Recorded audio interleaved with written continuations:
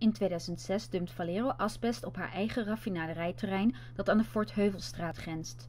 De bewoners reageerden dan zeer bezorgd, onder wie Jaap de Vries.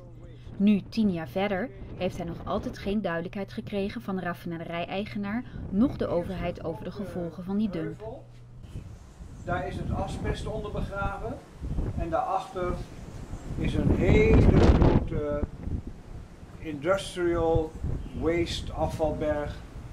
En daar zijn ook vaten en tonnen en god knows wat daarin zit. Ik ben daar met een Valero-medewerker uit Amerika, heb ik hem dat laten zien. Er was een gat in de fence. We zijn samen door dat gat in dat raster gegaan en hij heeft met open mond heeft hij gekeken. En toen al sprak hij over een bedrag 30 miljoen dollar om dat kwijt. Dus dat is mijn eerste reactie, mijn gevaar, onze gezondheid. Het is niet professioneel, is het aarde overheen gegooid. Er waren wel, heeft het een jaar daar gelegen, er waren plastic sheets, maar die zijn er weer afgewaaid. Volgens mij waren er ook losse stukken asbest. Ik heb daar foto's van gemaakt.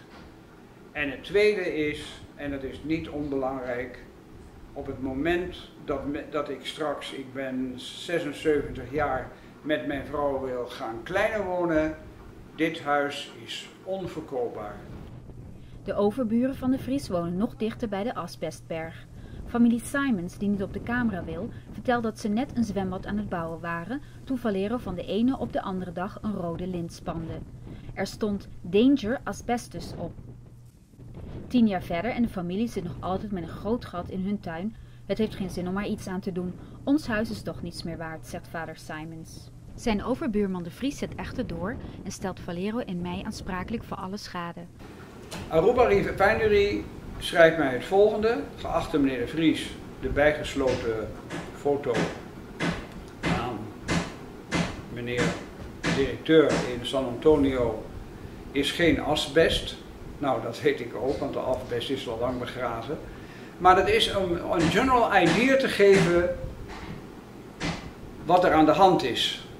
En dat gebruiken ze nu naar mij terug te schrijven van er is niets aan de hand.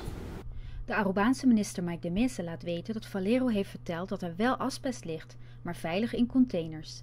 Daar zijn foto's van. Nee, ik heb ze niet gezien, maar mijn onderhandelingsteam wel, aldus de Messe. Dat team onderhandelt nu met Valero voor de overname van de raffinaderij door de Arubaanse overheid. Richard Arends, leider van dat team, zegt echter niet te weten van foto's over asbest in containers. Eerder werd al bekend dat beide partijen zullen schikken over de milieuschade die Valero achterlaat.